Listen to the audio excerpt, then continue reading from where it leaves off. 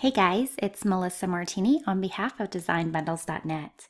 Today for Design School, we're going to be talking about how to add a new cutting material to Silhouette Studio.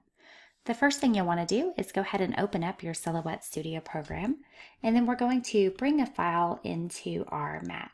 If you do File and Merge, it will open in the same window.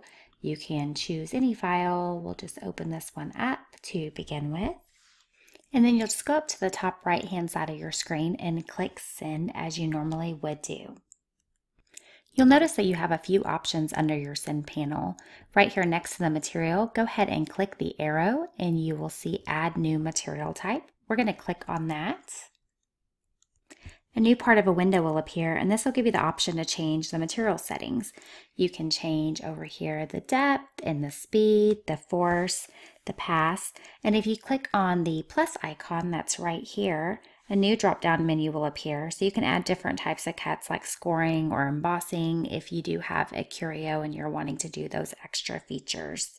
Finally, whenever you're happy with your cut settings and you've changed everything that you need to, we'll come over here and click Save. We haven't actually changed anything, so it won't let us save it. Now we will hit Save. And if you scroll down in the material setting, above the cut settings, you can find a user-defined option, and your new material will be found there.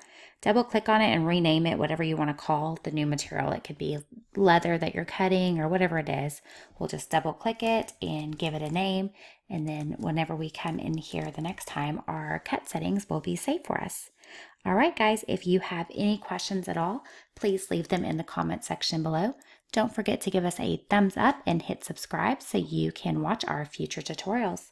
Have a great day.